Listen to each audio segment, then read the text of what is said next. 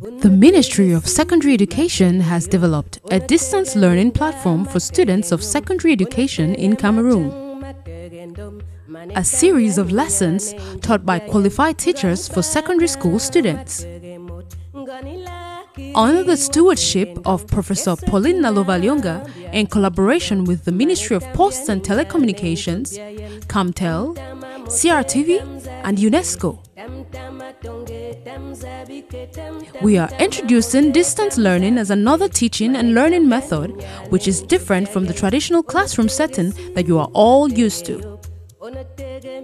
In the distance education mode, you are not with the teacher in person, so take your time, relax, listen to the teacher, take down notes and visit the following links for any questions or answers to your questions. Take it in your stride. This is Cameroon's solution to COVID-19 and beyond. Professor Nalovalyonga, Minister of Secondary Education.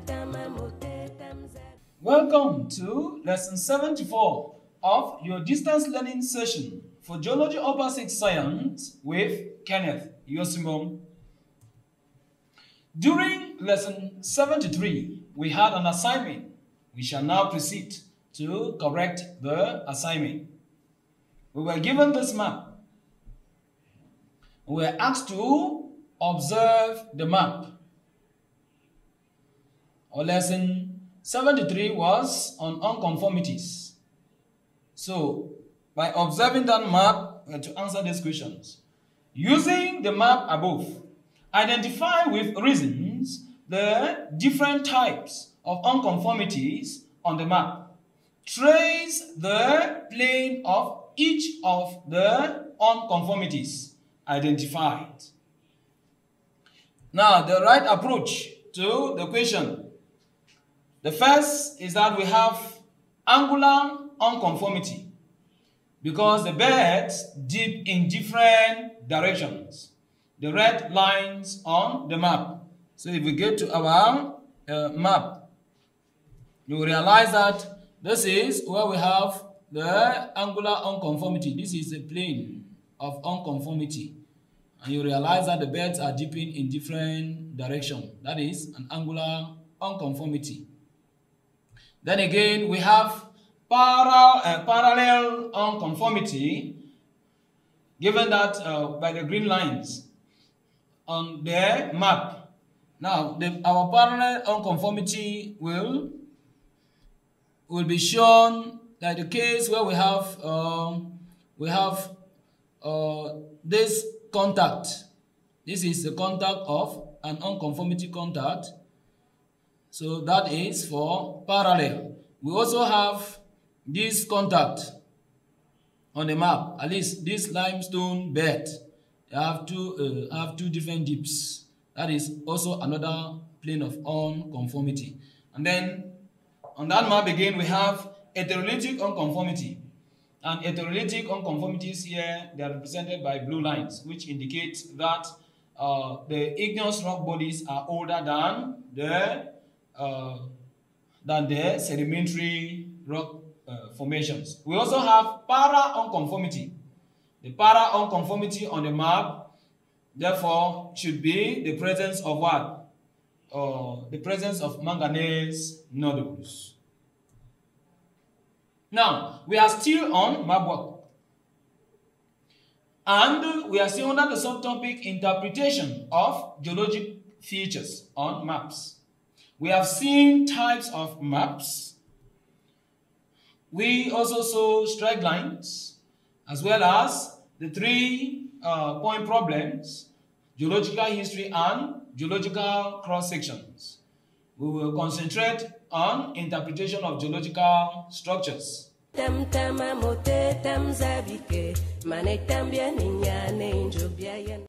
will go to interpretation of geological structures 5, meaning that our lesson of today will concentrate at looking at interpretation of geological structure 5, and we will concentrate on igneous bodies on maps. Now, through our lesson, we'll see the objectives, the prerequisites, real-life situation, learning activities, we have some exercises, and we will end our lesson with an assignment. As we learn on interpretation of geological structures 5, purposely on igneous bodies, we should, at the end of this lesson, be able to state the steps for recognizing and describing igneous bodies on maps. Then we now use the steps to recognize and to describe igneous bodies on maps. To have a good appraisal of igneous bodies on maps, generally we need information on the rotational geology, the different petrologies, structural geology, and historical geology. Igneous bodies at times in maps occur as intrusions and as lava flows. So this information is very, very important in order for us to appropriate well the different aspects as well as describe igneous bodies on maps. Now, take a look at these photos. Photo A is a beach. Photo B is a fracture. Photo C is sedimentation or stratification. Then photo D is an unconformity. So, a geologist collects petrographic and structural data at different localities in the field. At each sampling point, he notes the coordinates, the name of the locality, and takes a photo of the essential feature. The question we are asking is, which method of data presentation will easily reveal the relationship between the rocks and the structures of the different localities? If we use histograms and cumulative frequency curves, can that relationship be clear? What about stereograms and geological maps? Whichever be the method, as we go through our lesson on identification and description of igneous bodies on maps, we will recognize or realize which of the method is suitable to reveal this relationship between the rocks and the structures. Now, take a look at this map. That is map 15. Now, map 15, you realize that you have a fault. Then, around here, we have a plane of unconformity. This is the plane of unconformity. And then, that is the plane of unconformity. Then we have regular repetition of bed B and C around bed A. So there is folding, and then we also note the fact that contours are crossing bed boundaries. Now, the striking elements of that map include the fact that contour lines cross bed boundaries, indicating inclined beds. Now, regular repetition of beds and visible displacement indicates tectonic activities. So, inclined beds and tectonic activities or tectonic effects suggests the dip and the general trend of bed on level ground. Note should be taken that an area that has been affected by tectonic activities can have a lot of influence, and intrusions or igneous bodies is one of the geologic events that can cause such distractions on rocks. That is why when they are presented on maps, it is important to know how to identify and how to interpret what they mean and what effect on the area. Therefore, igneous bodies on maps. We already saw how to, identify and describe igneous or draw cross sections of igneous bodies. So, note should be taken that plutonic rocks are represented as what? Major intrusions. While hyperbesar rocks are represented as minor intrusions. Then volcanic rocks are represented as lava flows and pyroclasts. So, igneous information or igneous bodies are therefore partitioned into two. You have exclusions and intrusions. Extrusions are partitioned into two. You have lava flow, which form volcanics, and then you have pyroclasts. You have pyroclasts. Then intrusions are divided into two. You have minor and major intrusions. The minor intrusions are partitioned into two. You have dikes and you have seals. You can also have veins, which are related to seals because they lie concordantly. Then dikes are related also to blocks because they lie discordantly. Then major intrusions are partitioned into four. You have bosses, you have stocks, and then you have battolites. You have battolites, and then you have bismuth. Okay, so that is the way the igneous information or igneous bodies are quickly visualized in the map. Now, step B, part B, steps for recognizing igneous bodies on maps. First step, major intrusions appear with roughly rounded outlines on maps. In other words, semicircular appearance on maps. Like the case of this map. If you look at this map, you will see that this is a semicircular body. A semicircular body. So that should mark a major intrusion. And we say major intrusion are related to what? Plutonic rocks. You have, if we have to relate igneous, that is the plutonic rocks. Plutonic rocks.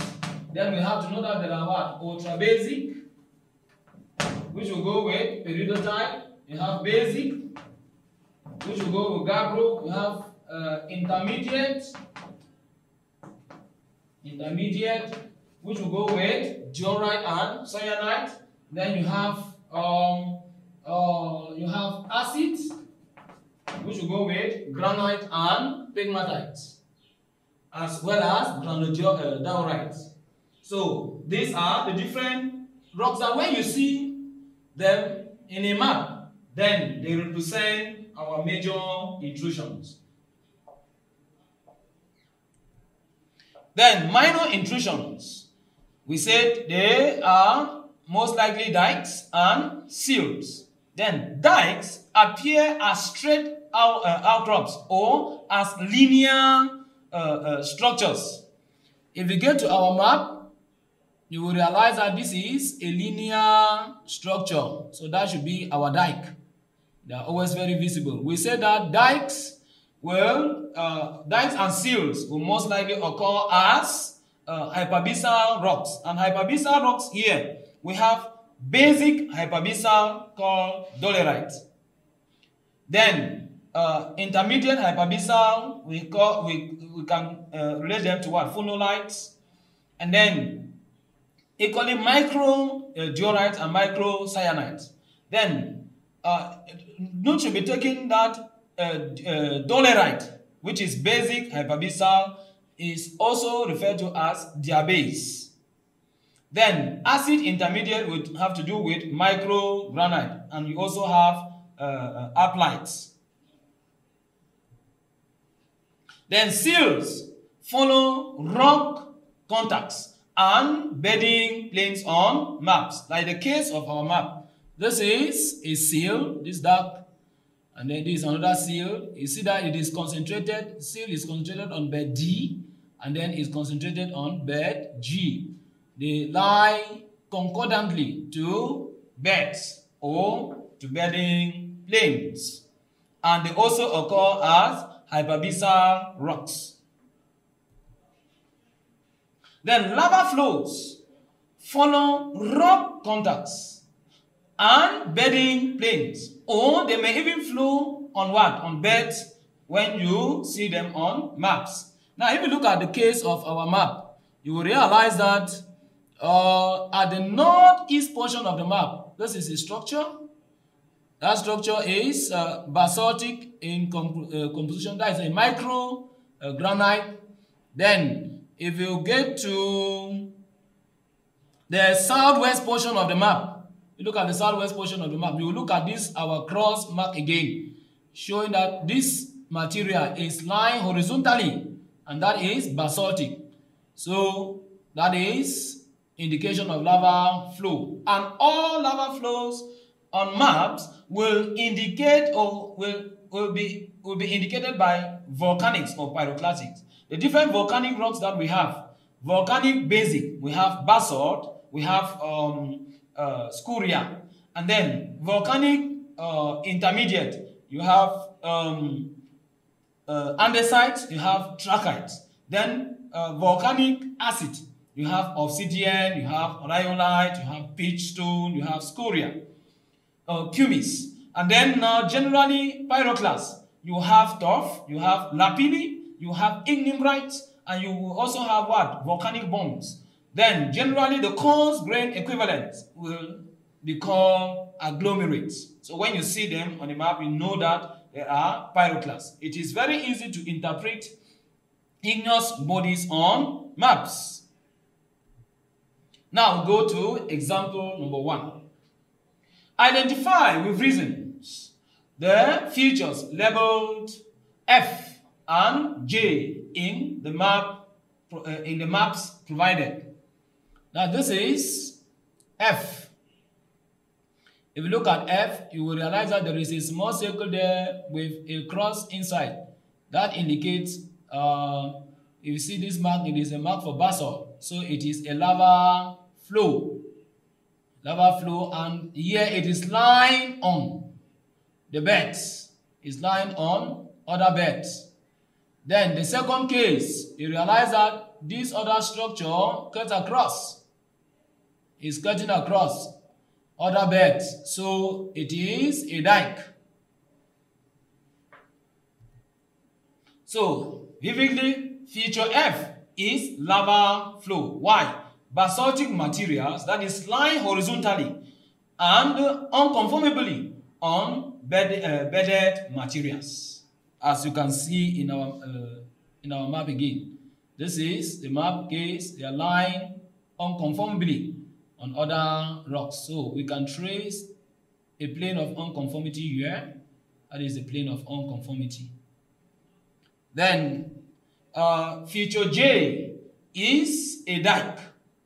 That is a linear structure that cut across beddings. Now, map example 2.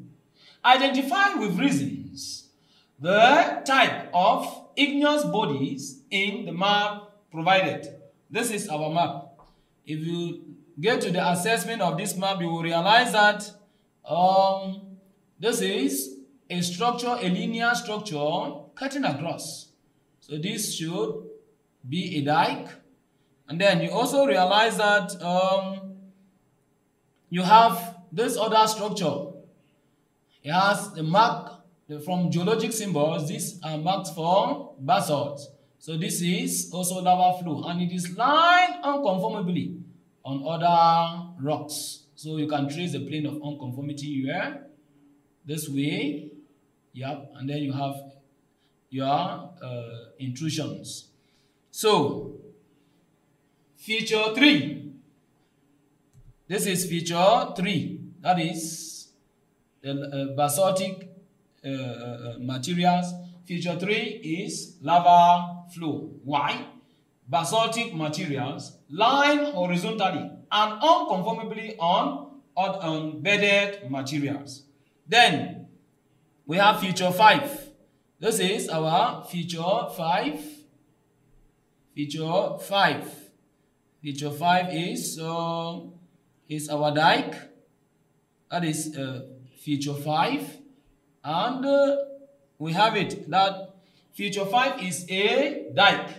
That is a linear structure that cuts across beddings. The older, the dike is older than the lava flow, since it does not cut through the lava flow. For example, we get back to the map, you will realize that the lava flow is on the dike. It covers a portion of the dike, and so the dike does not cut through the lava flow. Therefore, the dike is older than the lava flow. Now, the next is steps for describing igneous bodies on maps. It is one thing identifying, and it's another thing to what? Describe it. So, in order to describe an igneous body on the map, first thing, locate and state the terrain for seals and dikes. You locate and you state the terrain for seals and dikes. Perhaps this is, for example, a map. And this is our dike. This dike is at the center portion of the map, and it is trailing where northeast, southwest. Now, if in terms of grid references, then if this map has grid references, then you come to the middle of the dike, and then go anywhere in the dike, and then you extrapolate and you read your easting, and then you also extrapolate and you read your northing. It will give you the grid reference for the dike. Then state the rocks affected and beds intruded. Then the intrusions are located on the stratigraphical column with their names. So if you go to the stratigraphical column and you see names of plutonic rocks, it should tell you that that is a major intrusion. If you see names of hyperbyzal rocks, that is a minor intrusion. Very easy to go by. Now, you state with reason the type of intrusion. Then you date the intrusion. Dating here is both relative and absolute. If the intrusion, for example, intrudes on Cretaceous rocks, then that intrusion is post-Cretaceous. Now, if the intrusion cuts through, let's say, a fold, then that intrusion, or if it intrudes on a fold or unfolded bed, then the intrusion is younger than the fold. That is how to date both relative and absolutely. Example 3. Describe the igneous bodies in the map below. This is our map. Now we go to, this is our key. Down here we have granite. Next we have diorite. We have dolerite. And then we have basalt and we have agglomerate. So just from the key, you can already know the type of intrusions that are there. Granite will indicate major intrusions. Dolerite will indicate minor intrusions. Basalt will indicate lava flow. Agglomerate will indicate pyroclast. So this is where we have granite. So that should be, this is a semicircular. That should be a major intrusion. And you can see the contact aureole with these marks with M. Then you have this sketching across. That should be our doleritic dike. And then you also see this other dolerite outcropping only on or lying parallel to the bed C, both here and also here. You have it here, and then you have it only outcrops on bed C. So that should be a seal. Then you have now the basaltic mark. And when you look at the basaltic mark, you realize that the contours are only outcropping on that bed. They are only lying parallel to this bed, meaning that the lava flow is lying on other beds. So, from the analysis of that map, agglomerates at the northeast portion of the map. That is, at the northeast portion of the map are pyroclasts, because they are lying concordantly on basalt. And then, since we have the name agglomerates, we know that agglomerates are coarse-grained welded materials, and they are pyroclasts. Then, basaltic lava flow at the north portion of the map, lying unconformably on beds A, B, C, and D. Then we have doleritic dikes. It's not only one at the southwest portion of the map, with which are linear structures cutting across beds B, C, and D, as well as it is displaced. If it is displaced by a fault, meaning that the dike was there first, then the fault came later. Then we also have a seal, which is a linear structure lying parallel on bed C and is also displaced, meaning that the intrusions are older than the fault. Now, we have granitic intrusions at the southeast portion of the map, like we saw. It is a circular structure affecting bed C, D, and E. Then lastly, we also have another granitic intrusion with dolerite seal, or the order of occurrence or the dating relatively begins with granite intrusion. Then you have dolerite seal. Then we have the dike. The dolerite seal is, if you get back to the map, you will realize that the dolerite seal, if you look at the dolerite, this is the seal, and you realize that the dike is cutting across the seal in either cases. This one also cuts across the seal, so the seal was there first before the dike. So the seal is older than the dike. So in order of occurrence, granitic intrusions occurred first, followed by dolerite seal, then the dolerite dike, then lava flow, and agglomerate are the last things to occur in that area. Now recall that igneous bodies on maps include plutonic rocks, which represent major intrusions, hyperbizal rocks, which represent minor intrusions, volcanic rocks, which represent lava flows as well as pyroclasts. Then major intrusions have semicircular outlines. Dikes cut across beddings. Seals will follow rock contacts as well as bedding planes.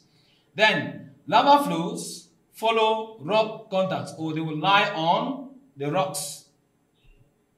To describe igneous bodies on maps, you have to state the location and the terrain for seals and dikes, and then you state the rocks affected, as well as state with reason the type of intrusion.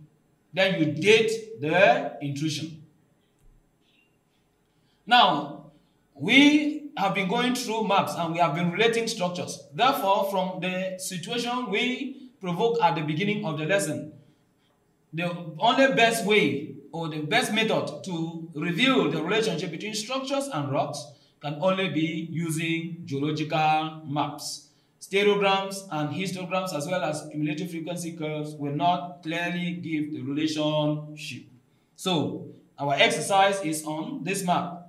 You observe that map well, and then you realize that this is lava flow, this is basaltic information with the cross mark on it, meaning that it is lying horizontally. Then you see these are also intruded structures. So identify the igneous body at the southwest portion of the map above. This is the southwest portion of the map.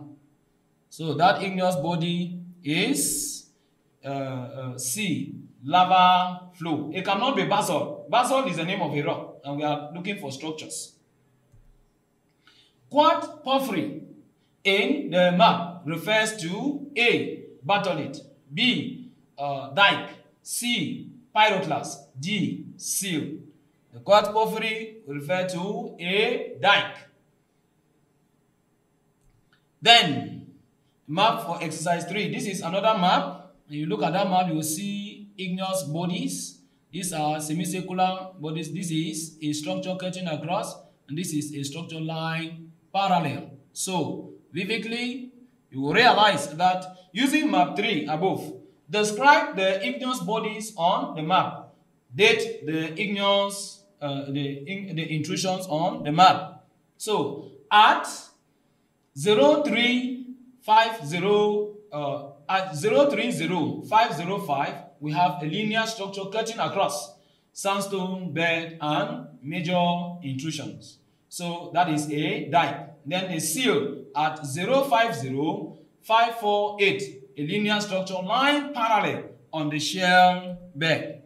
Then we have granitic intrusion at 020500, which is a circular structure affecting sandstone, shale, and mudstone beds. Then relatively, the granitic intrusion is there first, and then followed by the dike, and then the seal, because the dike does not cut across the seal. Therefore, the dike should have been older than the seal. Now, we get this map for our assignment. You shall work with this map at home. Observe it, assess it, and answer the following questions. Describe the igneous bodies on the map and date the intrusions on the map. You can use geology for advanced level. You can also use the principles of geology, and that will assist you to understand well the different intrusions, different igneous bodies, how to describe them, and how to identify them on maps. We have come to the end of our lesson. Our next lesson will be on interpretation of geological structures. 6. We will focus on surface deposits. See you in our next lesson. Unatege si matege yop, unatege minga matege nyum, unatege majang matege ndom, manetambia ninyane injobia yen, ngani bana matege mot, ngani lakiri watege ndong, esekina bia dinkido, manetambia ninyane injobia yen, tamtama mote tamzabike, Tam-tama tonge, tam-zabike, tam-tam-tama mote, tam-zabike. Mane tambia ninyane injobia yen.